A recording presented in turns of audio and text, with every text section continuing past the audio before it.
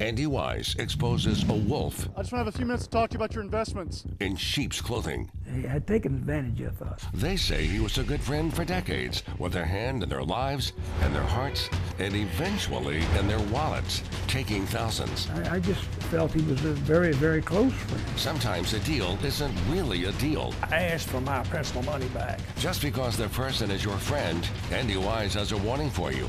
The Investigators, tonight on Action News 5 at 10.